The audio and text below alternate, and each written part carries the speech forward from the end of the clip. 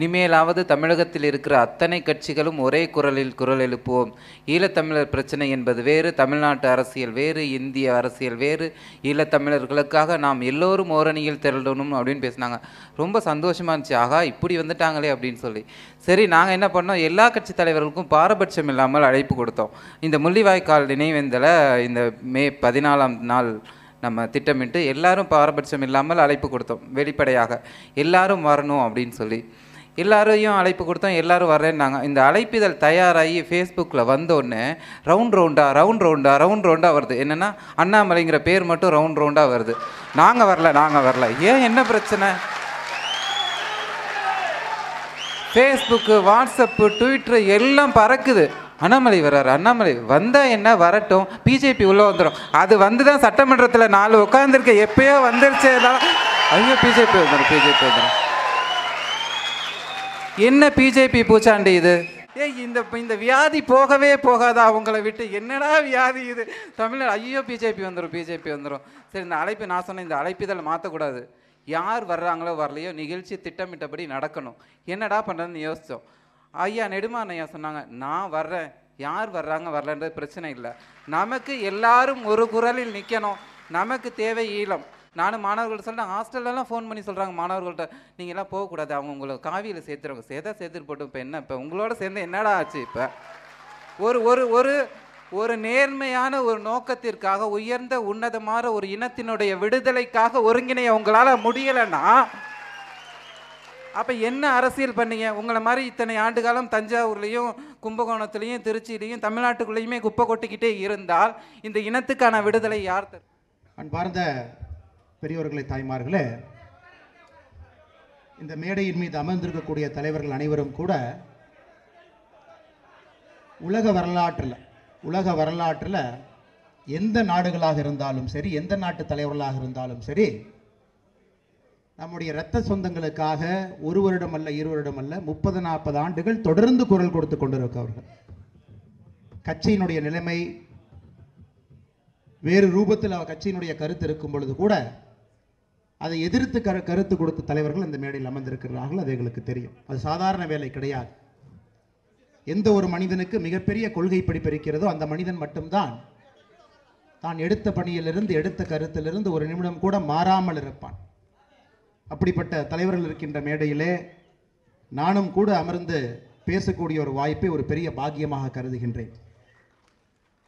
அதே நேரத்தில் இங்கே வந்திருக்க வேண்டிய சில தலைவர்கள் வராமல் இருந்திருக்கின்றார்கள். அவர்கள் மீதும் எனக்கு பெரிய மரியாதை இருக்கிறது, பெரிய மதிப்பு இருக்கிறது. காரணம், பல்வேறு சூழ்நிலையிலே, பல்வேறு காலகட்டத்திலே நம்முடைய தமிழ் சொந்தங்களுக்காக தங்களுடைய கருத்தை கொடுத்தவர்கள், எதிர்த்து நின்றவர்கள், பேசியவர்கள். காலத்தினுடைய சூழ்நிலை பாரதிய ஜனதா கட்சியினுடைய சரித்திரத்தை புரட்டி பார்க்கும் பொழுது எப்பொழுதும் கூட ஈழத்தில் நடந்த எந்த ஒரு பிரச்சனைக்கும் கூட பாரதிய ஜனதா கட்சி was never part of the problem. எப்பொழுதும் கூட பிஜேபி பிரச்சனையிலே ஒரு அங்கமாக அங்கே இருந்தது கிடையாது. எப்பொழுதும் கூட தீர்வுக்கு ஒரு அங்கமாக இருப்பதற்கு தொடர்ந்து முயற்சி எடுத்துக்கொண்டே இருந்தது. அது தொடர்ந்து வாஜ்பேயி அவர்கள் காலத்தில் ஆரம்பிக்கலாம். 1974 வாஜ்பேயி அவர்கள் பாராளுமன்றத்தில் பேசியதாக இருக்கலாம். கச்சத்தீவு கொடுக்கப்பட்ட பொழுது அப்பொழுது வாஜ்பேயி அவர்கள் பேசிய உரை இன்றும் கூட இருக்கிறது. அது யார் வேணாலும் எடுத்து படித்து பார்க்கலாம். அதன் பின்பு வாஜ்பேயி அவர்கள் பாரத பிரதமராக வந்த பொழுது சிலோனுக்கு சென்ற பொழுது சொன்னார்கள், அதை எப்படி மக்களுடைய திறன் மேம்பாடு, ஸ்கில் டெவலப்மெண்ட் அடுத்த கட்டம் எடுத்து செல்ல வேண்டும் என்பதற்காக இந்தியாவிலிருந்து முதன்முறையாக ஆசிரியர்கள் அனுப்பி வைத்தார். அது நார்தன் ப்ராவின்ஸாக இருந்தாலும் சரி, சென்ட்ரல் ப்ராவின்ஸாக இருந்தாலும் சரி, ஈஸ்டர்ன் ப்ராவின்ஸாக இருந்தாலும் சரி, இந்தியாவினுடைய ஆசிரியர்கள் அங்கே சென்று குழந்தைகளுக்கு சொல்லிக் கொடுத்தார்கள், அடுத்த கட்ட நல்ல தலைவர்களாக உருவாக வேண்டும் என்று. அதிலே படித்த ஒருவர் இப்போது ஸ்ரீலங்காவினுடைய தமிழ் எம்பியாக கூட இருக்கின்றார்கள். இப்போது அதெல்லாம் பல விஷயங்கள் நம்முடைய நாடு, குறிப்பாக பாரதிய ஜனதா கட்சி செய்து கொண்டே இருக்கிறது. ஆனால் எனக்கு ஒரு புரியாத புதிர், எப்பொழுது ஈழப்பிரச்சனை வந்தாலும் கூட அதில் தமிழக பாரதிய ஜனதா கட்சி ஒரு வேண்டாத சக்தியாக, வேண்டா வெறுப்பாக, ஏதோ பிரச்சனையை நாம் ஆரம்பித்தது போல் தமிழகத்திலே ஒரு வன்மம் இருந்து கொண்டிருக்கிறது. அது உடைக்கப்பட வேண்டும் என்பதற்காகத்தான் இந்த நிகழ்ச்சிக்கு நாங்கள் வந்திருக்கின்றோம். என்னுடைய பெரிய ஒரு கனவு, ஆண்டவன் எனக்கு ஒரே ஒரு வரப்பிரசாதம் கொடுத்து காலச்சக்கரத்தை மாற்றி அமைப்பதற்கு ஒரு வரம் கொடுத்தால் 2008 பாரத பிரதமராக நரேந்திர மோடி அவர்களை அமர்த்து பார்த்திருப்பேன். ஒரே ஒரு காலச்சக்கரம், ஒரே ஒரு வரம். பிரச்சனை இப்படி இருந்திருக்காது. பிரச்சனை அது வேறு ரூபத்திலே சென்றிருக்கும். நரேந்திர மோடி அவர்கள் 2007, 8, 9, 10 காலகட்டத்திலே இந்தியாவினுடைய பிரதமராக இருந்தால் கையாண்ட விதம் வேறு மாதிரி இருந்திருக்கும். இன்னும் பேசிக்கொண்டிருக்கிறோம். 2009 குறிப்பாக மே 17, 18 இலங்கையினுடைய வடக்கு பகுதியில் முள்ளிவாய்க்கால், எலிஃபண்ட் பாஸ் அனைத்து இடத்திலும் கூட நடந்தது ஒரு மிகப்பெரிய கொடுமை, ஒரு சரித்திர பிழை. அதை சில நாடுகள் தடுத்திருக்க வேண்டும், சில நாடுகள் அதை போல் செய்திருக்கக்கூடாது. குறிப்பாக நம்முடைய இந்திய நாடு அப்பொழுது எடுத்த நிலைப்பாடு என்பது மிக மிக தவறு என்பது ஒரு நாளும் கூட உணர்ந்து கொண்டிருக்கின்றோம். 2022 பேசும் பொழுது சமீபத்தில் இலங்கைக்கு பயணம் சென்றிருந்த பொழுது இங்க இருக்கக்கூடிய நிலைய தலைவர்களை பற்றி இலங்கை மக்கள் மிக பெருமையாக பேசினார்கள். அதாவது நம்முடைய வடகிழக்கு பகுதி மட்டுமல்ல, சென்ட்ரல் ப்ராவின்ஸாக இருக்கக்கூடிய மத்திய பகுதியில் இருக்கக்கூடிய மலையக தமிழர்களும் கூட உணர்வுபூர்வமாக பேசிக் கொண்டிருப்பார்கள். பழனிடுமாறன் ஐயா அவர்கள் மேடையில் இருக்கக்கூடியவர்கள் ஒருவேளை இலங்கையில் பிறந்திருந்தால் எனக்கு இலங்கையினுடைய மகாத்மா காந்தியாக கொண்டாடப்பட்டு கொண்டிருப்பார்கள். ஒரு சொந்தத்துக்காக தொடர்ந்து குரல் கொடுத்து கொண்டிருக்கின்றார்கள். எல்லா விதமான வழியும் யோசித்துக் கொண்டிருக்கின்றார்கள். எப்படியாச்சும் இதுக்கு ஒரு தீர்வை ஏற்படுத்த வேண்டும் என்று முயற்சி செய்து கொண்டிருக்கின்றார்கள். எல்லா விதமான அணுகுமுறையும் எடுத்துக் கொண்டிருக்கின்றார்கள். அப்படிப்பட்ட ஐயா அந்த மேடையின் மீது அமர்ந்திருக்கின்றார்கள். துப்பாக்கி குண்டுகளை விட துல்லியமாக தாக்கும் தமிழ் சொற்களை தன் கையிலே வைத்திருக்கக்கூடிய கவிஞர் காசி ஆனந்தன் ஐயா அவங்க இருக்கிறார்கள் மேடையின் மீது. அவர் பேசிய பேச்சை கேட்டோம். இதற்கு தீர்வு வேண்டும் என்பது ஐயாவுடைய மிக மிக முக்கிய கோரிக்கையாக இருக்கிறது. பேசலாம், நரம்பு புடைக்க பேசலாம், உணர்ச்சி ததும்ப பேசலாம், கத்தி பேசலாம், ஆங்காரமாக பேசலாம், ஆனால் தீர்வு வேண்டும். ஒரு ரொம்ப காம்ப்ளெக்ஸாக இருக்கக்கூடிய ஒரு பகுதியில் உலகத்தில் எங்கேயுமே இந்த அளவுக்கு காம்ப்ளெக்சிட்டி இல்லை. அதை அடுத்து பேசுவோம். இதற்காக இந்தியா இலங்கை என்பது, குறிப்பாக தமிழக இலங்கை என்பது எவ்வளவு காம்ப்ளெக்ஸாக இருக்குது என்பதை நான் 5-10 நிமிடம் பேச விரும்புகின்றேன். அது நாம் புரியும் பொழுதுதான் எந்த விதமான தீர்வு நமக்கு எப்படி கிடைக்கும் என்கின்ற ஒரு ஐடியா கிடைக்கும் என்பது என்னுடைய ஒரு தாழ்மையான ஒரு வேண்டுகோள். மேடையின் மீது இருக்கக்கூடிய தி respected farmer chief minister of Manipur Radha Pinot கோய்ஜாம்ஜி அவர்களே, மேடையின் மீது இருக்கக்கூடிய மிக அற்புதமாக உணர்ச்சி திரும்ப பேசிய அண்ணன் திருச்சி வேலுச்சாமி அவர்களே, மேடையின் மீது இருக்கக்கூடிய பாட்டாளி மக்கள் கட்சியினுடைய செய்தி தொடர்பாளர் அருமை சகோதரர் அண்ணன் பாலு அவர்களே, அமமுகவினுடைய சுற்றுச்சூழல் பாதுகாப்பு மற்றும் விழிப்புணர்வு அணியினுடைய மாநில செயலர் அண்ணன் நல்லதுரை அவர்களே, சமதா கட்சியினுடைய முதன்மை செயலர் அண்ணன் என்.ஏ. கோன் அவர்களே, தி executive director of the human rights federation Manipur Sri Bablu அவர்களே, ஜம்மு யூனிவர்சிட்டியிலிருந்து வந்திருக்கக்கூடிய the very respected Aditya Kumarji அவர்களே, இலங்கையினுடைய முன்னாள் எம்பியாக இருக்கக்கூடிய சிவாஜிலிங்கம் ஐயா அவர்களே, மேடையின் மீது இருக்கக்கூடிய இதர தலைவர்களே, இங்கே வந்திருக்கக்கூடிய அனைத்து கட்சியை சார்ந்தவர்களே, பாரதிய ஜனதா கட்சியினுடைய சொந்தங்களே, இலங்கைக்கு இருக்கக்கூடியது 225 பாராளுமன்ற உறுப்பினர்கள், 225 எம்பி. எங்கேயுமே இல்லாத ஒரு நடைமுறை இலங்கையில் இருக்கிறது. த ப்ரொபோர்ஷனல் ரெப்ரசன்டேஷன் ஆஃப் கவர்மெண்ட். இந்தியாவில் இருக்கக்கூடியது first pass the post democracy அப்படிங்கிற ஒரு சட்டம். 543 எம்பிக்கள் இருக்கின்றார்கள். அனைத்து எம்பிக்களும் ஒரு தொகுதியில் நிற்கிறாங்க. நேரடியாக ஒரு போட்டி, யார் வேணாலும் ஜெயிக்கலாம், தோக்கலாம். பாராளுமன்றத்துக்கு போகிறோம், ஒரு பிரதம மந்திரியை தேர்ந்தெடுக்கின்றோம். இலங்கையில் இருப்பது இஸ்ரேலை போன்ற ப்ரொபோர்ஷனல் ரெப்ரசன்டேஷன். அதாவது ஒரு கட்சி எலெக்ஷனில் நிற்குது. அந்த மாவட்டத்தில் 6 எம்பிக்கள் இருக்கலாம். 6 எம்பிக்கள் அந்த கட்சி வாங்கக்கூடிய ஓட்டை பொறுத்து அந்த 6 எம்பிக்கள் முடிவு செய்யப்படுகின்றார். அதே போல 196 எம்பிக்கள் இலங்கை பாராளுமன்றத்திலே நேரடியாக ப்ரொபோர்ஷனல் ரெப்ரசன்டேஷன் மூலமாக வருகின்றார். குறிப்பாக இந்த தமிழ் பிரச்சனை யாரெல்லாம் ஆரம்பித்து வைத்திருக்கின்றார்களோ, யாரெல்லாம் உடந்தையாக இருக்கின்றார்களோ, இலங்கையினுடைய ப்ரொபோர்ஷனல் ரெப்ரசன்டேஷனை பொறுத்தவரை இலங்கையிலிருந்து அவர்களை வெளியே அனுப்புவது அவ்வளவு சாதாரண வேலை கிடையாது. ஏனென்றால் மிச்சம் இருக்கக்கூடிய 29 சீட் என்பது நேஷனல் லிஸ்ட். 225 எம்பியில் 196 direct proportional ரெப்ரசன்டேஷனில் தேர்ந்தெடுக்கிறீங்க. அடுத்து 29 எம்பிக்கள் நேஷனல் லிஸ்ட். அதே கட்சி, அந்த கட்சியினுடைய முக்கியமான தலைவர், குறிப்பாக தமிழர்களுடைய நலனுக்கு எதிராக இருக்கக்கூடிய தலைவர், அந்த எலெக்ஷனில் தோற்கப்பட்டிருந்தாலும் கூட நாடு டோட்டலாக அவங்க வாங்கியிருக்கக்கூடிய ஓட்டின் அடிப்படையில் இன்னொரு 29 எம்பி கொடுப்பாங்க. அதனால் இலங்கையில் இருக்கக்கூடிய எவ்வளவு பெரிய தலைவரையும் கூட அரசியலிருந்து எடுத்து வெளியே வைப்பது என்பது இயலாத காரியம். மஹிந்த ராஜபக்சே இல்லை என்றால் கோத்பய ராஜபக்சே இருப்பார். அவர் இல்லை என்றால் அடுத்து 3 தலைமுறைக்கு அவருடைய குடும்பம் தயாராக இருக்கிறது. அதே போல மஹிந்த ராஜபக்சேயை எதிர்த்து போன தேர்தலில் போட்டியிட்டவர்கள் யாரெல்லாம் இந்த கொடுமையை நடத்திருக்கக்கூடிய ஆர்மி சீஃப் பொனஸ்கா. அப்பொழுது ஆர்மி சீஃப் பொனஸ்கா வாங்கின ஓட்டு பார்த்தீங்கன்னா குறிப்பாக தமிழீழ பகுதியில் ஹையஸ்ட் ஓட்டு வாங்கினதே ஃபொனஸ்காரம், நார்தர்ன் ப்ராவின்ஸ்.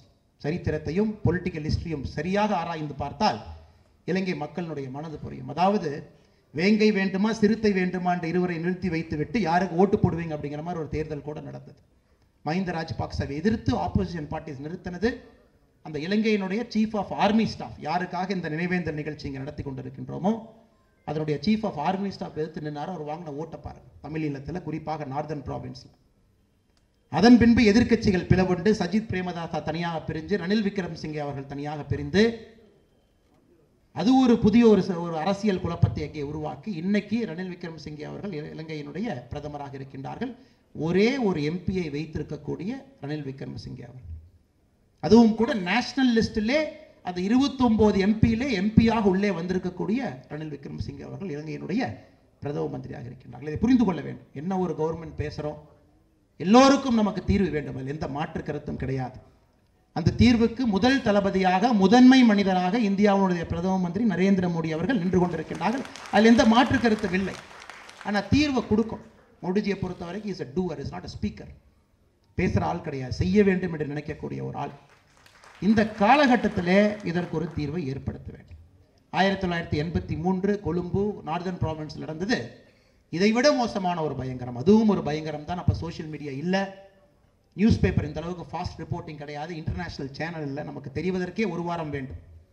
அப்பொழுது இந்த அகதிகளாக வந்தவர்கள் எங்கூட ஸ்கூலில் படிச்சிருக்காங்க, உங்களோட காலேஜில் படிச்சிருக்கிறாங்க, எல்லா இடத்துலையுமே இருக்கிறாங்க. குறிவைத்து தாக்கப்பட்டு துணிக்கடைகள் எரிக்கப்பட்டு ஒரு நிறுவனமாக கொள்ளையடிக்கப்பட்டு அங்கிருந்து துரத்தப்பட்டு வந்தவர்களுக்கு இந்தியாவும் இலங்கையும் சேர்ந்து போட்ட ஒப்பந்தம் 1987 இந்தியா ஸ்ரீலங்கா கார்டு. அதிலே மிக முக்கியமாக இலங்கையினுடைய அரசியலமைப்பு சட்டத்திலே ஆர்டிகல் 13, அது 13A என்று சொல்லுவார்கள், அதை கொண்டு வந்து உடனடியாக அனைத்து மாகாணத்துக்கும் கூட செல்ஃப் கவர்னன்ஸை கொண்டு வர வேண்டும் என்பது 1987 போடப்பட்டது. ஏன்னா 83க்கு பின். அதன் பின்பு 2009 நடந்து, அதன் பின்பு நடந்த முதல் தேர்தலிலே நார்தர்ன் ப்ராவின்ஸுக்கு அப்போது இருக்க முதலமைச்சர் விக்னேஸ்வர் ஐயா அவர்கள் முதலமைச்சராக பதவியேற்று 5 ஆண்டு காலம் முடித்திருந்தார். விக்னேஸ்வர் ஐயாவை சந்தித்த பொழுது நான் கேட்டேன், உங்களுடைய முதல் கோரிக்கை என்னவாக இருக்கும் என்று. ஏன்னா பழநெடுமாறன் ஐயா 2013 இன்டர்வியூவில் சொன்னாங்க, இலங்கைக்கு தேவை என்ன என்பது, யாழ்ப்பாணத்துக்கு தேவை என்ன என்பது இங்கே இருக்கக்கூடிய ஏசி ரூமில் தலைவர்கள் முடிவு செய்யக்கூடாது, அங்கே இருப்பவர்கள் முடிவு செய்ய வேண்டும் என்று 2013 தன்னுடைய கருத்தாக பதிவிட்டிருந்தார். அப்போ விக்னேஸ்வர் ஐயா சொன்னது எனக்கு மிக ஆச்சரியமாக இருந்தது. அதாவது நான் ஒரு முதலமைச்சராக இந்த மாகாணத்துக்கு 5 வருடம் இருந்தாலும் கூட ஒரு நயா பைசா செக்கில் கையெழுத்து போட இயலாத அதிகாரத்தை நான் கொண்டிருந்தேன் என்று சொன்னார். பேருக்கு ஒரு முதலமைச்சராக இருந்தேன், செய்ய வேண்டும் என்று நினைத்தேன். போலீசிங் பவர் கிடையாது, ரெவென்யூ பவர் கிடையாது, லேண்ட் அட்மினிஸ்ட்ரேஷன் கிடையாது, எதுவுமே கிடையாது. அந்த பகுதியில் போய் ஒரு போலீஸ் ஸ்டேஷனுக்குள்ளே போய் ஒரு 30-35 பேர் இருக்காங்கன்னா 33 பேர் சிங்கள இனத்தை சார்ந்தவர்கள் போலீஸ்காரங்களா போலீஸ் ஸ்டேஷனில் இருக்காங்க. எந்த ஒரு அரசு அலுவலகத்துக்கு போனாலும் கூட 95% தமிழர் இருக்கக்கூடிய பகுதியில் நான் தமிழ் அட்மினிஸ்ட்ரேட்டர்ஸ் அங்கே இருக்காங்க. இதெல்லாம் பேசிக் ப்ராப்ளம், உடனடியாக தீர்க்க வேண்டும் என்று நினைக்கக்கூடிய ப்ராப்ளம். அதனால்தான் நம்முடைய வெளியுறவுத்துறை அமைச்சர் என்பது சாதாரண ஆள் கிடையாது. தமிழர் டாக்டர் ஜெய்சங்கர் அவர்கள் சாதாரண ஆள் கிடையாது. இலங்கையினுடைய தூதுவராக இருந்தவர், இலங்கை அரசியலை அக்குவேறு ஆணிவேராக படித்தவர், இலங்கையில் இருக்கக்கூடிய அனைத்து கட்சி தலைவர்களோடு நட்புணர்வு கொண்டிருக்கக்கூடியவர். தமிழ் நேஷனல் அலையன்ஸிலிருந்து மலையக தமிழர்களை ரெப்ரசென்ட் பண்ணக்கூடிய கட்சியிலிருந்து அனைத்து கட்சியும் கூட அவர் தூதுவராக இருக்கும் பொழுது he has got friends everywhere. இப்பொழுது அவர் நமக்கு வெளியுறவுத்துறை அமைச்சராக கிடைத்திருக்கிறார். போகும்பொழுது இவரை 3 முறை இந்தியா தன்னுடைய அதிகாரப்பூர்வமான விஷயத்தை நாம் தெரிவித்திருக்கின்றோம் இலங்கைக்கு. 3 முறை கடைசியாக நம்முடைய வெளியுறவுத்துறை அமைச்சர் சென்ற பொழுதும் கூட சொன்னார். அதாவது 2 வருட காலமாக இலங்கையிலே ப்ரொவின்சியல் கவுன்சில் எலெக்ஷன் நடத்தப்படாமல் இருக்கிறது. முதல்ல அதை நடத்த வேண்டும். அனைத்து மாகாணத்திற்கும் எலெக்ஷனை முதல்ல நடத்த, எலெக்ஷன் நடத்த பின்பு ஆர்டிகல் 13A முழுமையாக முறையாக நடைமுறைப்படுத்துங்க. வரக்கூடிய சீஃப் மினிஸ்டர் குறிப்பாக வடக்கு பகுதி, கிழக்கு பகுதி, சென்ட்ரல் பகுதி, ஒரு 3-4 மாகாணங்கள் ஒரு தமிழன் முதலமைச்சராக வருவதற்கு வாய்ப்பு இருக்கிறது. அதிகாரத்தை கொடுங்க, அதிகார பகிர்வை கொடுங்க. காவல்துறையிலிருந்து, லேண்ட் அட்மினிஸ்ட்ரேஷன்லேருந்து, ரெவென்யூலேருந்து, டாக்ஸ் கலெக்ஷன்லேருந்து கொடுங்க. அதை கொடுக்கும் பொழுது மட்டும்தான் இலங்கை மக்களுக்கு அந்த நம்பிக்கை வரும் என்று சொல்கிறோம். இது ஒரு பக்கம். அதே நேரத்தில் உங்களுக்கு தெரியும், மேடையில் இருக்கக்கூடிய சில பேர் பேசினாங்க, ஒரு அரசியல் கட்சியினுடைய தலைவராக அனைத்து விஷயத்தையும் கூட நான் பேசும்பொழுது ஒரு தராசு தட்டிலே என்னுடைய வார்த்தையை அளந்து பேச வேண்டும். என்னக்கும் உணர்ச்சி பொங்குகிறது, நரம்பு புடைக்கிறது, பேச வேண்டும் என்கின்ற ஆசை. தீர்வு வேண்டும் என்கின்ற அதே பகுதியில் இன்னொரு பக்கம் மூளை சொல்லிக் கொண்டிருக்கிறது, தீர்வு எப்படி ஏற்படுத்த முடியும், தீர்வை முதலில் கொடுங்கள் என்று. ஒரு பக்கம் மூளை அதை சொல்லுகிறது, ஒரு பக்கம் மூளை இதை சொல்லுகிறது. கட்டுப்படுத்தி பேசிக் கொண்டிருக்கின்றேன். பயன்படுத்தக்கூடிய ஒரு வார்த்தையும் கூட தப்பான விதத்திலே இந்தியாவினுடைய வார்த்தையாக, இந்திய அரசனுடைய வார்த்தையாக அங்கே செல்லக்கூடாது. யாழ்ப்பாணத்துக்கு சென்ற பொழுதும் சரி, கொழும்புவுக்கு சென்ற பொழுதும் சரி, அங்கே தமிழ் தேசிய கூட்டமைப்பு தலைவர்களுடன் சேர்ந்து நான் கொடுத்த பத்திரிகையாளர் சந்திப்பிலே சொல்லியிருந்தேன், முதல் தீர்வு, இப்போதைய தீர்வு ஆர்டிகல் 13A நடைமுறைப்படுத்த வேண்டும், உடனடியாக அதற்கு தேர்தல் நடத்தப்பட வேண்டும். அப்போ ஒரு தலைவர் சிரிச்சிட்டே சொன்னார், தேர்தல் நடத்த பேலட் பேப்பர் வேணும், வாங்குற கூட எங்கிட்ட காசு இல்லைங்களே. தேர்தல் நடத்த அச்சடிக்கப்பட்ட பேலட் பேப்பரை வாங்குவதற்கு இலங்கையிடம் இப்பொழுது பணம் கிடையாது. எப்படி தேர்தலை நடத்துவது? அதன் பின்பு அடுத்து மிக முக்கிய பிரச்சனையாக இருப்பது கச்சத்தீவு. 1974 கொடுக்கப்பட்ட ஒரு கச்சத்தீவு. வாஜ்பாய் அவர்கள் பாராளுமன்றத்தில் கண்டன உரையை தெரிவித்திருந்தார்கள், எப்படிப்பட்ட கச்சத்தீவை கொடுத்திருக்கின்றீர்கள். தமிழகத்தில் இருக்கக்கூடிய 100% மக்களுக்கு 100% மக்கள் ஒருவர் இல்லாமல் கச்சத்தீவு மீட்கப்பட வேண்டும் என்பது நம்முடைய கருத்து. 100% எல்லாரும்.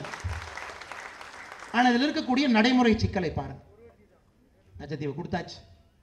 கச்சத்தீவு கொடுக்கப்பட்ட பொழுது நமக்கும் இலங்கைக்கும் ஆர்டிகல் 6 என்கின்ற ஒப்பந்தத்தை போட்டிருந்தோம். அதாவது கச்சத்தீவு உங்களுக்கு கொடுத்தாலும் கூட கச்சத்தீவை சுற்றி மீன் பிடிக்கக்கூடிய உரிமை இந்தியாவுக்கு இருக்கும், இந்திய மீனவர்கள் தமிழக மீனவர்களுக்கு இருக்கும்.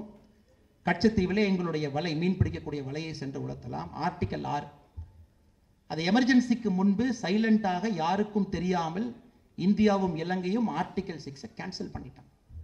ஒரிஜினல் கச்சத்தீவு அக்ரிமெண்ட் என்பது தமிழக மீனவர்கள் கச்சத்தீவுக்கு சென்று மீன் பிடிக்கலாம் என்று இருக்கிறது. பிரச்சனையை பாருங்க, ராமநாதபுரம் கோஸ்ட்டை தாண்டிங்கன்னா 5 நாட்டிக்கல் மைல் தமிழக அரசனுடைய சட்டப்படி மீன் பிடிக்க முடியாது. அடுத்த 5 நாட்டிக்கல் மைல் பாறை இருக்கிறது, போட்டு வராது. அதற்கப்புறம் கச்சத்தீவுக்கு இருக்கிறதே 5 நாட்டிக்கல் மைல் தான். அப்படி இருக்கும் பொழுது நம்ம மீனவன் மிஸ் ஆனா கச்சத்தீவு பவுண்டரியில் இருக்கான். இதில் ரொம்ப ஆச்சரியமான விஷயம், ஒரு முறையும் கூட தமிழக மீனவன் பிடிபடும் பொழுது அந்த போட்டை விடுவிக்க கூடாது என்று குரல் எடுப்பவர்கள் இலங்கையினுடைய வடகிழக்கு மாகாணத்தில் இருக்கக்கூடிய நம்முடைய தமிழ் சொந்தங்கள். இந்த முறை இங்கே சென்றிருந்த பொழுது தமிழ் சொந்தங்களை பார்த்து பேசினேன், குறிப்பாக மீனவ சமுதாய மக்களை. அவர்களுடைய கருத்தை அவர்கள் சொன்னார். அதாவது தமிழ்நாட்டிலிருந்து வரக்கூடிய நம்முடைய மீனவர்கள் குறிப்பாக படகு விடக்கூடாது என்று தமிழ் தேசிய கூட்டமைப்பில் இருக்கக்கூடிய இலங்கையினுடைய பாராளுமன்ற உறுப்பினர்கள் இதற்கு முன்பு அந்த சட்ட திருத்தத்தை கொண்டு வந்து, கடுமையான சட்ட திருத்தத்தை கொண்டு வந்தவர்கள் கூட தமிழ் தேசிய கூட்டமைப்பில் இருக்கின்றார். தவறு என்று சொல்ல முடியாது, அவர்களுடைய பிரச்சனை. அவர்களுக்கு அங்கே இருக்கக்கூடிய மீனவர்களுடைய ஓட்டு இருக்கிறது, அவர்களுக்கு அவர் பதில் சொல்லி ஆக வேண்டும். அதையும் பேலன்ஸ் பண்ணணும். மோடிஜியோட பிரச்சனை நீங்க பாருங்க, ஈஸியாக நம்ம சொல்லிடலாம்.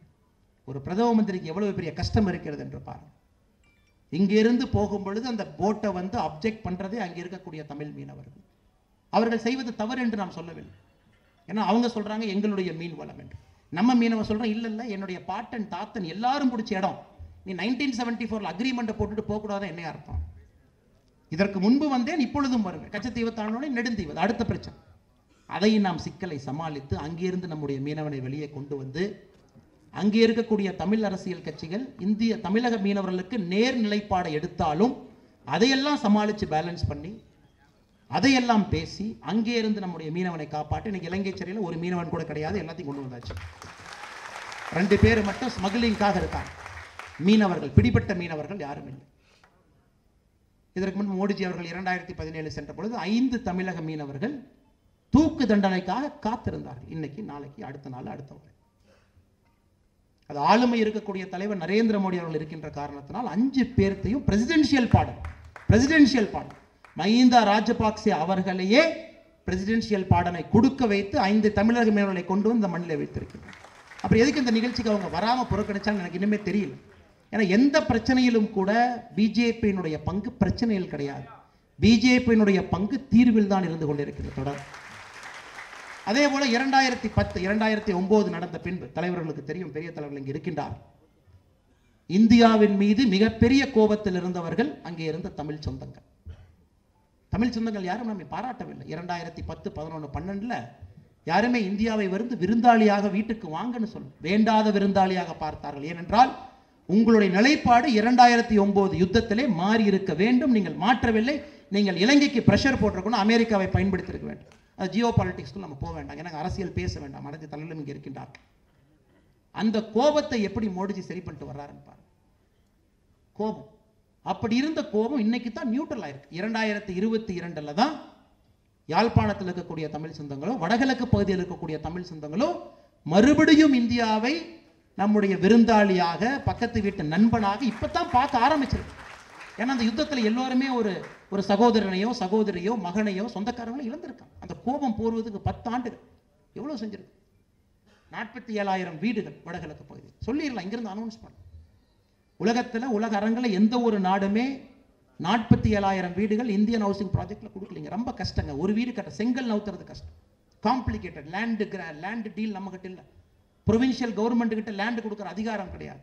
அதை ஒன்றொன்றாக பேசி சமாளித்து அங்கே வீடுகளை கட்டி, மலையக தமிழர்களுக்கு 14,000 வீடு அதை கட்டி, அதுக்கப்புறம் யாழ்ப்பாணத்தில் நம்முடைய கலாச்சாரம் ஐயா சொன்னாங்க பேசும்பொழுது, காசி ஆனந்தன் ஐயா, தேதியே குறிக்காமல் நம்முடைய கலாச்சாரம் இருக்கு. அதுக்கு என்ன தேதி நீங்க கொடுப்பீங்க? அப்படிப்பட்ட ஒரு மிக மிக தொன்மையான கலாச்சாரம். அதற்காக எங்கே யாழ்ப்பாணத்தில் யாழ்ப்பாண லைப்ரரி எரிக்கப்பட்டதோ அதற்கு அடுத்த பில்டிங்கா மோடிஜி யாழ்ப்பாண கலாச்சார மையத்தை கட்டி கொடுத்திருக்கின்றார். $12 மில்லியன் முழுவதும் இலவசமாக யாழ்ப்பாண தமிழர்களுக்கு இந்திய நாடு அன்பளிப்பாக கட்டி கொடுத்திருக்கிறது. 13 ஸ்டோரி பில்டிங். இலங்கையிலே அந்த மாதிரி ஒரு பில்டிங் எங்கேயும் கிடையாது. கட்டி கொடுத்திருக்காங்க. ஏன்னா கலாச்சாரத்தை பேணி காக்க வேண்டும். எங்கே நான் சிம்பாலிக்கா, எங்கே நீ எரித்தாய் அதற்கு அடுத்து இந்த பில்டிங். ஒன்றொன்று பார்த்து பல்லாளியில் ஏர்போர்ட்டை துறக்க மாட்டேன் என்று இலங்கை அரசு சொன்ன பொழுது நிர்பந்தித்து, ஏன் நீ துறக்க மாட்டாய் என்று கேட்டு அவர்களுக்கு 300 மில்லியன் ஸ்ரீலங்கன் ரூபி பணம் கொடுத்து பலாலில் ஒரு விமானத்தை திறந்து இங்கிருந்து அலையன்ஸ் ஏர் சென்னை ஜஃப்னா போயிட்டு இருக்கு, இன்டர்நேஷனல் ஏர். இப்போ அது மறுபடியும் நிறுத்தப்பட்டிருக்கிறது. மறுபடியும் கொரோனானால மறுபடியும் இந்தியா நிர்பந்தித்துக் கொண்டிருக்கிறது. அஃபீஷியலாக இந்தியா சொல்லி இருக்கிறது அது மறுபடியும் நீங்க திறக்கணும். மக்கள் வர வேண்டும். மக்கள் ஒன்றாக பயணம் செய்யும் பொழுதுதான் இந்த பிரச்சனையிலிருந்து ஒரு தீர்வு கிடைக்கும். இது Tier 2 டிப்ளமசி என்று சொல்லுவார். மக்களும் சேரும் பொழுது அரசு மனசு மாறி தன்னுடைய முடிவை மாற்றுவதற்கான சாத்தியக்கூறுகள் இருக்கிறது. இன்டர்நேஷனல் டிப்ளமசியில் Tier 2 நடத்தப்பட வேண்டும். நேராக Tier 1 போக முடியாது. Tier 1 என்பது நாம் கேட்பது, Tier 2 என்பது முதல்ல அந்த பரஸ்பர பாந்தியத்தை ஏற்படுது. அது இந்தியா செஞ்சு கொண்டிருக்கிறது. ரொம்ப கால்குலேட்டடா, ஸ்ட்ராட்டஜிக்கா ஒன்னொன்னையும் மோடிஜி மூவ் பண்ணிட்டு இருக்காரு. இது யாரும் பேசலையே என்பதுதான் நமக்கு மிகப்பெரிய வருத்தம். என்னுடைய கட்சி தலைவனை பற்றி நானே புகழ்வது நன்றாக இருக்காது, இன்னொருவர் புகழ்ந்து இருக்க வேண்டும். என்னுடைய மோடி வைரம் என்று எனக்கு தெரியும், ஆனால் என் மோடியை நான் வைரம் சொல்ல நான் விரும்புகிறேன். இந்த புரிதல், இந்த ஆழமான அனுபவம், இந்த சீரியஸ் டிப்ளமசி எதற்காக மோடிஜி காய் நகர்த்தி கொண்டிருக்கின்றார்கள் என்பதை உணர்ந்தவர்கள் உணர்வார்கள். ஆனால் புரியாமல் பேசுறாங்க நிறைய. ஹார்பர் சரி, எல்லாத்தினாலையும் போக முடியாது. கப்பல் போக்குவரத்து வேணும். தூத்துக்குடியிலிருந்து காரைக்காலிலிருந்து ஜஃப்னா கப்பல் போக்குவரத்து. அதே போல் இலங்கையிட்ட கேட்கும்போது இலங்கை பணம் இல்லை என்று சொன்னார்கள். $45 மில்லியன் மறுபடியும் மோடிஜி துறைமுகத்தை கட்ட கப்பல் மக்கள் இங்கே இருந்து வர ஆரம்பிக்கும். நம்ம சொல்றோம் கோயில்கள் இடிக்கப்படுகிறது, தவறுதான். தமிழ்நாட்டிலும் கூட அந்த தவறு நடந்து கொண்டிருக்கிறது. காரணம் நீர்நிலையில வந்துட்டாங்க, அங்க வந்துட்டாங்க, ரோட்ல வந்துட்டாங்க. எந்த கடவுளாக இருந்தாலும் சரி, இது முருகனாக இருந்தாலும் சரி, ஜீசஸாக இருந்தாலும் சரி, அல்லாவாக இருந்தாலும் சரி, கடவுளுக்கு என்று ஒரு மரியாதை நம்முடைய உலகத்தில் இருக்கிறது, ஆன்மீக பூமியில் இருக்கு. கடவுளை ஒரு சாதாரண மனிதன் வீட்டில் குடியிருக்கிறது போல அளந்து 50 மீட்டர் 40 ஃபீட் நீங்க அளக்க ஆரம்பிச்சீங்கன்னா எல்லாரும் வீட்டுக்கு போக வேண்டியது. அந்த காலத்தில் ராஜராஜ சோழன் தஞ்சை பெரிய கோபுரத்தை அளந்து கட்டினாரா? எந்த வீடு இருக்கு, எந்த பட்டான்னு பார்த்து கட்டினார். கடவுளுக்கு என்று தனி மரியாதை இருக்கு. அதனால தான் இலங்கையில் இருக்கக்கூடிய பஞ்ச ஈஸ்வரத்தில் 5 ஈஸ்வரத்தில் ஒரு ஈஸ்வரன் கோயிலை புனரமைப்பதற்காக மோடிஜி பர்சனலா $300 மில்லியன் ஸ்ரீலங்கன் கொடுத்திருக்காரு. ஜூலை 6ஆம் தேதி கும்பாபிஷேகம் நடக்கிறது. எதற்கு இவ்வளவு விஷயங்கள் நாம் பேசுகின்றோம் என்றால், இது அனைத்தும் கூட Tier 2 டிப்ளமசி. முதல்ல மக்களுடைய குட்வில். அங்க இருக்கக்கூடிய மோடிஜி பேசக்கூடிய ஒரு வார்த்தையும் கூட திரிக்கப்படுவதற்கு வாய்ப்பு இருக்கிறது. ரொம்ப கேர்ஃபுல்லா ஹேண்டில் பண்ண. 74% பொருளாதாரம் இலங்கையை பொறுத்தவரை ஒரு குடும்பத்தினிடம் இருக்கிறது. நாம ஏற்படுத்தல, அதை நாம ஏற்படுத்தவே கிடையாது. நாம் எப்படி இங்கே இருந்து இலங்கை தமிழருக்காக பேசுகின்றோமோ, இலங்கையிலே அங்கே இருக்கக்கூடிய தமிழ் கட்சிகளுக்கு ஒற்றுமை இல்லை என்பதுதான் நிதர்சனம். இதற்கு முன்னாடி நடந்த எலெக்ஷனுக்கும் இப்ப நடந்த எலெக்ஷனுக்கும் தமிழ் தேசிய கூட்டணி 6 சீட்டை இழந்திருக்கிறாங்க. 16 எம்பிகள் இருந்து 10 எம்பியாக வந்திருக்கின்றார். எந்த சிங்களத்தை வேண்டாம் என்று சொல்லுகின்றோமோ அவங்க 2 எம்பி உள்ள ஜெயிச்சிருக்காங்க. என்ன காரணம், என்ன அர்த்தம்? அதனால் அவர்களும் உணர வேண்டும். பாலிடிக்ஸ்ங்கிறது இங்கேயும் நடக்கல, பாலிடிக்ஸ்ங்கிறது அங்கேயும் நடக்குது. அதனால் இதை அனைத்தையும் புரிந்து மோடிஜி அவர்கள் மிக சரியான முறையிலே காய் நகர்த்தி கொண்டிருக்கின்றார். முதல்ல நமக்கும் அவர்களுக்கும் அந்த பாந்தவத்தை ஏற்படுத்தி கொஞ்சம் கொஞ்சமாக மக்களிடம் அந்த நம்பிக்கையை ஏற்படுத்தி அவர்களாகவே ஒரு நல்ல ஒரு தீர்வை நோக்கி செல்ல வேண்டும் என்பதற்காக இந்தியா நடந்து கொண்டிருக்கிறது. மிக முக்கியமாக ஆரம்ப கட்டமாக நடத்தப்பட வேண்டியது ஆர்டிகல் 13 முழு இம்ப்ளிமெண்டேஷன் ப்ரொவின்ஷியல் கவுன்சில் எலெக்ஷன். இது நடந்தால் மட்டும்தான் மற்ற அனைத்து பற்றியும் நாம் பேச முடியும். இல்லையானால் பேசிக்கொண்டிருக்கலாம், தீர்வு என்பது நடக்காது. அதுவும் யாழ்ப்பாணம் போய் பார்க்கும் பொழுது தெரியும், மக்கள் நிம்மதியாக இல்லை. 45,000 50,000 சிங்கள இராணுவம் அங்கே இருக்கிறது. கொஞ்சோண்டு பகுதி, ரொம்ப ஸ்மால் டைனி லேண்ட் மாஸ். நாம் கேட்பது போல் ஒரு தமிழ்நாடு அமைத்தால் உலகத்திலேயே மிக சிறிய தனிநாடாக அதுதான் இருக்கும். Very small tiny land mass. Board கிடையாது, கனெக்டிவிட்டி இல்லை. 80% ஸ்ரீலங்காவை பொறுத்தவரை உலகத்திலிருந்து இம்போர்ட் பண்ணி வாழக்கூடிய ஒரு நாடு. 80% இம்போர்ட் டிபெண்ட். இந்த கிரைசிஸ்ல பெட்ரோல் கிடையாது. 4 லட்சம் matric ton petrol அனுப்பிச்சிருக்கோம், 60,000 matric ton diesel அனுப்பிச்சிருக்கோம். April 2வது வாரம் ஸ்ரீலங்காவில் காய்கறிகள் இங்கிருந்து போட்டில் 2 பெரிய கப்பல் காய்கறியை கொண்டு சென்றார். ஏப்ரல் 29ஆம் தேதி main hospital life saving medicine இல்லை, ஹார்ட் அட்டாக்கோ பிளட் லாஸை ஸ்டெம் பண்ணுற மெடிசன் இல்லை, எமர்ஜென்சி SOS மோடிஜி 750 kg அனுப்பிச்சு வச்சார். 107 ரகம் மருந்து. ஏன்னா எமர்ஜென்சி எடுத்து அந்த அளவுக்கு மோசமான நிலைமையில் இலங்கையோட பொருளாதாரம் இருக்கு. ஒரு நாடு எவ்வளவு கொடுக்க முடியும்? $2.5 பில்லியன் கொடுத்தாச்சு. 20,000 கோடியை தாண்டி இந்தியா பண உதவி செய்திருக்கிறது. இலங்கை வாங்கியிருக்கக்கூடிய கடனை 2 மாதம் ஏற்றிருந்தோம். அதாவது மார்ச் ஏப்ரல், இப்போ May June. Asia clearing யூனியன்ல $514 million கடனை இந்தியா ஏற்றிருக்கு. இன்னும் 2 மாதம் மறுபடியும் ஏற்றுக்க போறோம். ஏன்னா அவங்களால கட்ட முடியாது. இன்டர்நேஷனல் மானிட்டரி ஃபண்ட்ல மறுபடியும் ஒரு தமிழர் நிர்மலா சீதாராமன் அவர்கள் இந்தியாவுடைய பிரதிநிதியாக IMF இருக்காங்க. அவர்கள் பேசிய ஸ்பீச்சை நீங்கள் வாஷிங்டனில் பார்த்துருக்கணும் 10 நாட்களுக்கு முன்பு. இலங்கையை பொறுத்தவரை இலங்கை அரசு தன்னையுடைய மிடில் கிளாஸ் நாடு என்று சொல்கிறது, மிடில் இன்கம் கண்ட்ரி. இந்தியாவை பொறுத்தவரை இலங்கையை லோ இன்கம் கண்ட்ரின்னு ரீகிளாசிஃபை பண்ண. லோ இன்கம் கண்ட்ரி என்று ரீகிளாசிஃபை செய்தால்தான் இலங்கையினுடைய பொருளாதாரம் தப்பிக்கும் என்று இந்தியா வாதாடி இருக்கிறது. எப்படி உக்ரைன் ரஷ்யா கான்ஃப்ளிக்ட்ல உக்ரைனுக்கு $1.9 பில்லியன் கொடுத்தீங்களோ அதே போல இலங்கைக்கு அவசரமாக அதே பணத்தை கொடுங்க. உக்ரைனில் நடப்பதுதான் இலங்கையினுடைய நிலைமையாக கூட இருக்கிறது. அனைத்தும் பேசியிருக்கிறது.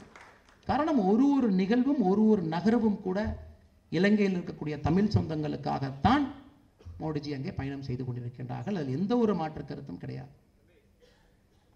யாழ்ப்பாண பகுதிக்கு சென்றார் 2017. மலையக தமிழர்கள் போய் பார்த்தாங்க, அங்கே போய் பார்த்து பேசினாங்க, எல்லா தலைவர்களையும் பார்த்து பேசுகிறாங்க. ஆனால் என்னுடைய அன்பான வேண்டுகோள், இலங்கையை பொறுத்தவரை நமக்கு ஒரு ஆழமான ஒரு புரிதல் இருக்க வேண்டும். இது முள்ளு மேல் போட்ட ஒரு சீலையை போல. கச்சத்தீவு ஒரு பக்கம், சைனாவை பற்றி நாம் பேசவே வேண்டாம். சைனாவினுடைய அடிப்படை கொள்கை என்பது இந்தியாவை சுற்றி வளைக்க வேண்டும் என்கின்ற ஒரு கொள்கையில் வேலை செய்து கொண்டிருக்கின்றார்கள். ஸ்ட்ரிங் ஆஃப் பேர்ல்ஸ் என்கின்ற தியரி, முத்து மாலை அப்படிங்கிற ஒரு தியரியை வைத்துக்கொண்டு மியான்மரில் இருக்கக்கூடிய சிட்வே போர்ட்டாக இருக்கலாம், இலங்கையினுடைய தெற்கு பகுதியில் இருக்கக்கூடிய ஹம்பன்டோட்டா என்பது மஹிந்த ராஜபக்சே அவருடைய பாராளுமன்ற தொகுதி என்பது இன்னும் ஒரு சிறப்பு. ஹம்பன்டோட்டா பகுதியாக இருக்கலாம், கராச்சியாக இருக்கலாம். 3 இடத்திலும் போர்ட்டை எடுத்து 99 வருஷம் லீஸை போட்டு இப்போ இலங்கை கொழும்பு பக்கத்தில் போர்ட் சிட்டி கட்டிக்கிட்டு இருக்காங்க. அது கடலுக்குள்ள சீனா ஒரு நாட்டை கட்டி கொண்டிருக்கின்றார், போர்ட் சிட்டி. இதெல்லாம் யோசித்து இந்தியா காய் நகர்த்த வேண்டும். எடுத்தோம் கவிழ்த்தோம் என்று செய்யும் பொழுது எல்லா பக்கமும் இந்தியாவுக்கு அச்சுறுத்தல் இருக்கு. ஒரு பக்கம் பாகிஸ்தான் அங்கே காரகோரம் ஹைவே 6 லேன் ஹைவே போட்டுட்டு இருக்கான் சைனாக்கார், அதை தடுத்து நிறுத்த வேண்டும். அருணாச்சல சைனாவோட பிரச்சனை, டிபெட் பிரச்சனை இருக்கிறது. அதெல்லாம் தாண்டி இலங்கை வரும்பொழுது மொத்தம் ஒரு பார்டர்ல கான்ஃப்ளிக்ட் அப்படின்னா சைனா தளவாட படையை கொண்டு வந்து நிறுத்துவான். ஒரு பக்கம் மிக அதிகமாக இந்தியா வேகமாக மூவ் பண்ணும் பொழுது சிங்களர்கள் இன்னொரு பக்கம் போக ஆரம்பிப்பார். இது அனைத்தையும் மோடிஜி செய்து கொண்டே இருக்கின்றார்கள். இது சூட்சமாக கவனிக்கும் பொழுது நமக்கு தெரியும், தமிழர்களுக்கு என்ன தீர்வு கிடைக்குமோ முழுமையாக அந்த தீர்வு ஏற்படுத்தி கொடுக்கப்படும். எந்த ஒரு மாற்று கருத்தும் இல்லை. ஆனால் முள்ளு மேல சீலையை போட்டவங்க நாம கிடையாது. முள்ளு மேலே சீட்டையை போட்டுட்டு போயிட்டாங்க, நம்ம எடுத்துட்டு இருக்கோம். அது எடுப்பது தான் கஷ்டம். போடுவது ஈஸியில் அப்படியே தூக்கி போடலாம், போய் ஒட்டிக்கும். எடுக்கிறப்ப வேகமாக எடுத்தீங்கன்னா கிழிஞ்சிரும். அதை செய்து கொண்டிருக்கின்றோம். ஒன்றொன்றாக பார்த்து அது ஒரு விஷயமாக செட் பண்ணி கச்சத்தீவு வேண்டும் என்று கேட்கின்றோம். இலங்கையில் இருக்கக்கூடிய தமிழ் சொந்தங்கள் அதை ஏற்றுக்கொள்ள மாட்டார்கள். நார்தன் ப்ராவின்ஸில் இருக்கக்கூடிய எந்த அரசியல் தலைவரும் ஏற்றுக்கொள்ள மாட்டார். அது எப்படி மூவ் பண்ண? அதனால தான் நாம் ஒரு சொல்யூஷன் வச்சோம். கொழும்பில் பேசும்பொழுது வைத்தோம், கச்சத்தீவு யாரிடம் இருக்கிறது என்பது முக்கியம் கிடையாது. என்றால் கச்சத்தீவில் எந்த மனிதனும் கிடையாது, அங்கே மரம் மட்டும்தான் இருக்கு. ஆனால் ஆர்டிக்கல் 6 இலங்கை திரும்ப இந்தியாவுக்கு கொடுக்க வேண்டும் என்பது. எங்களுடைய மீனவர்கள் முன்பை போல 1974க்கு முன்பை போல கச்சத்தீவை தாண்டி மீன் பிடிக்க வருவார்கள். அதுதான் இதற்கு தீர்வு. ஆனால் டிப்ளமசியில் சில விஷயங்கள் இருவரும் ஏற்றுக்கொள்ள வேண்டும். அது பரஸ்பரம் நமக்கு உண்மை இருக்க வேண்டும். ஏன்னா நான் பிடிச்ச முயலுக்கு 3 கால் என்று சொல்லும் பொழுது கடைசி வரைக்கும் முயல் சொல்லுவேன், எங்கிட்ட 4 கால் இருக்குப்பா, நீ 3 கால்னு பார்க்குறேன். சில நேரத்தில் சில டெசிஷன் எடுக்க வேண்டிய கட்டாயம் நமக்கு இருக்கிறது. அதனால் வருகின்ற காலம் இங்கே இருக்கக்கூடிய தலைவர்கள், மேடையின் மீது இருக்கக்கூடிய தலைவர்கள் அனைவரும் கூட இணைந்து, அது எந்த மாற்று கருத்தும் கிடையாது. ஏன்னா நீங்கள் ஆக்டிவிஸ்டாக சில கருத்துக்கள் பேசியிருக்கீங்க, ஹியூமன் ரைட்ஸ் ஃபெடரேஷனாக சில கருத்துக்கள் பேசியிருக்கீங்க. 1974 உங்களுக்கு புலிகளுடைய தலைவர் திரு பிரபாகரன் அவரோடு ஏற்பட்ட நட்பின் காரணமாக சில கருத்துக்களை பேசியிருக்கின்றீர்கள். இலங்கையில் வாழ்ந்து அனுபவித்த கொடுமைகளை பார்த்து சில கருத்துக்களை பேசியிருக்கின்றேன். ஆனால் நான் ஒரு தமிழனாக, ஒரு அரசியல் கட்சியினுடைய பிரதிநிதியாக, இப்பொழுது இதற்கு தீர்வு கிடைக்கவில்லை என்றால், மோடிஜி காலத்திலே தீர்வு கிடைக்கவில்லை என்றால் எந்த காலத்திலும் கிடைக்காது என்கின்ற அவசரத்திலே பேசிக் கொண்டிருக்கிறேன். என்கின்ற அவசரத்தை, ஏன்னா இந்த தமிழ்நாட்டில் இருக்கிறவங்க விரும்புகிறாங்களோ இல்லையோ, India is a super power. தமிழ்நாட்டில் இருக்கக்கூடிய அரசியல் தலைவர்கள், முதலமைச்சர் விரும்புகின்றார்களோ இல்லையோ, இன்னைக்கு மோடிஜி உறக்க பேசினா அமெரிக்கா காதை கொடுத்து கேட்கும். இதற்கு முன்பு எந்த இந்திய பிரதமருக்கும் அது கிடையாது. யாருக்குமே இது இல்லை, யாருக்குமே இல்லை. முதல் முறையாக நமக்கு அது அமைந்திருக்கு. $3 trillion எக்கானமி சாதாரணமாக இல்லைங்க. உலகத்தினுடைய 5வது பெரிய பொருளாதார நாடு. இன்னும் 10 ஆண்டுகளில் 3வது பெரிய பொருளாதார நாடாக மாறப்போகிறது. ஒரே வருடத்தில் $400 பில்லியன் எக்ஸ்போர்ட். உலகத்தில் 3 நாடு மட்டும்தான் $400 பில்லியன் எக்ஸ்போர்ட் செய்திருக்கிறது. நான் முதலே ஒருவர். ஸோ ஒரு பேராமீட்டர் இண்டிகேட்டருமே இந்தியா அடுத்த நிலைமைக்கு சென்று கொண்டிருக்கின்றோம். அப்படி இருக்கும் பொழுது மோடிஜியினுடைய குரலுக்கு மிகப்பெரிய மரியாதை இருக்கு. எந்த நாட்டு தலைவர்னாலையும் முடியல. உக்ரைன் ரஷ்யா கான்ஃப்ளிக்ட் எப்படி ஹேண்டில் பண்ணணும்? அமெரிக்காக்கார மிரட்டி பார்த்தான், நீ இந்த பக்கம் சைடு எடுக்கணும், நீ இப்படி பண்ண. இந்தியா சொல்லிச்சு, மை நேஷனல் இன்ட்ரெஸ்ட், என்னுடைய நாட்டிற்கு எது நல்லதோ அந்த நிலைப்பாட்டை தான் நாங்கள் எடுப்போம். குறிப்பாக 23,000 பேர் மாட்டிட்டு இருக்கும் பொழுது 23,000 பேர்த்தையும் சிந்தாம சிதறாம கொண்டு வந்து, தமிழகத்தை சார்ந்த 1964 மாணவர்களையும் சிந்தாமல் சிதறாமல் கொண்டு வந்திருக்கின்றோம் என்றால் அதற்கு மோடிஜி எவ்வளவு வேலை செஞ்சிருப்பார். ரஷ்யாட்ட பேசி, உக்ரைன்கிட்ட பேசி, அங்கங்கே போரை நிறுத்தி, அங்கங்கே பார்டர் ஓப்பன் பண்ணி, சுற்றி இருக்கக்கூடிய 5 நாடுகள் அதை ஓப்பன் பண்ணி, எந்த ஸ்கிராட்சும் இல்லாமல் கொண்டு வந்திருக்கோம். ஆனால் மோடிஜியை நம்ப வேண்டிய கட்டாயத்தில் இருக்கின்றோம். இந்த நேரத்தில் தமிழக மக்கள் இலங்கை பிரச்சனையுடைய தீர்வு கொடுக்கக்கூடிய ஒரே ஒரு மனிதர் நரேந்திரபாய் மோடி அவர்கள், வேறு யாருமே கிடையாது என்பதை அந்த கட்சியை சார்ந்த தலைவராக நான் சொல்றேன். ஒரு சாதாரண காமன் சென்ஸ் இருக்கக்கூடிய மனிதனாக சொல்லுகின்றேன். கத்தலாம், கூச்சல் போடலாம், பேசலாம், தீர்வு வேண்டும். மக்கள் கதறிக்கொண்டிருக்கின்றார். யாழ்ப்பாண பகுதியில், நார்தன் பகுதியில் வேலை வாய்ப்பு இல்லை, மேனுஃபேக்சரிங் இல்லை, சர்வீசஸ் இல்லை, வேலை வேண்டும் அவர்களுக்கு, வேலை இல்லை. எத்தனை நாள் அதை மாதிரி பேசும். அதனால் இங்கே வந்திருக்கக்கூடிய அனைத்து தலைவர்களுக்கும் என்னுடைய கருத்து உங்களுடைய கருத்திலிருந்து சின்ன முரண்பாடு இருந்தாலும் கூட, நான் வரும்பொழுது நான் காசி ஆனந்தன் ஐயாட்ட கேட்டேன், ஐயா எனக்காக இத்தனை பேர் வரலின்னு சொன்னாங்கன்னா நான் வரல, தயவு செஞ்சு அவங்கள கூப்பிடுங்க. ஏன்னா அவங்கெல்லாம் முதல்ல இருந்து தொடர்ச்சியாக இந்த மேடையிலே வந்து கொண்டிருப்பவர், அவங்கள கூப்பிடுங்க. அவங்க வந்தால் எனக்கு வர்றதுக்கு எந்த பிரச்சனையும் கிடையாது, நான் வருகின்றேன். எனக்கு யாரும் நான் அரசியல் பேச மாட்டேன். அதே நேரத்தில் நான் பேசக்கூடிய கருத்து கொஞ்சம் ரியலிஸ்ட் பாலிடிக்ஸாக இருக்கும். ஆனால் I belong to the realist school of international diplomacy. ரியலிஸ்டாக நடக்கக்கூடிய விஷயம், உடனடியாக நடக்கக்கூடிய விஷயத்தை பேசுவோம். மிச்சத்தை அப்புறம் பேசுவோம். இது நடக்கட்டும், அடுத்த ஸ்டெப் அப்புறம் போகும். ஆனால் இப்போ நடக்கிறத பற்றி பேசுவோம். அதனால் உடனடியாக நீங்கள் எதிர்பார்க்கின்ற கருத்து என்னுடைய வாயிலிருந்து வர தராசு தட்டு போல் நான் பேல் பண்ணி பேச வேண்டிய கட்டாயத்தில் இருக்கின்றேன். அதையும் நீங்கள் ஏற்றுக்கொண்டால் மட்டும் வருகின்றேன் என்று. அது காசி ஆனந்தன் ஐயாவுடைய பெருந்தன்மை. நீங்கள் உங்களுடைய கருத்தை பேசுவதற்காகத்தான் இந்த மேடை உங்களுக்கு கொடுக்கப்பட்டிருக்கிறது. நீங்கள் என்ன வேணுமோ அதை பேசுங்க. அது உங்கள் லாஜிக்கில், உங்களுடைய எண்ணத்தின் அடிப்படையில் பேசுகிறேன் என்று சொன்னார்கள். ஐயாவுக்கு பெரிய வணக்கத்தை தெரிவித்து, நான் போலீஸ்காரனாக இருக்கும் பொழுது பழநெடுமாறன் ஐயாவை பார்த்தது வேறு. அப்போ எல்லாத்தையுமே பிளாக் அண்ட் ஒயிட்டாக பார்ப்போங்க ஐயா, சரி தப்பன். அரசியல்வாதி ஆன பின்பு பழநெடுமாறன் ஐயா அவர்களை காந்தியை போல் பார்த்து கொண்டிருக்கின்றோம். என்றால் எந்த ஒரு விஷயத்திற்கும் கூட சரி தப்பு என்பது பொருந்தாது. நடுவில் ஏதோ ஒன்று இருக்கிறது, நம்முடைய கண்கள் அதை பார்க்க மறுக்கின்றது என்று. அதைத்தான் இன்று நடக்கக்கூடிய நிகழ்ச்சிக்கும் அதை ஒரு கதையாக சொல்லி மேடையிலிருந்து விடைபெறுகின்றேன். நன்றி, வணக்கம். பாரத்.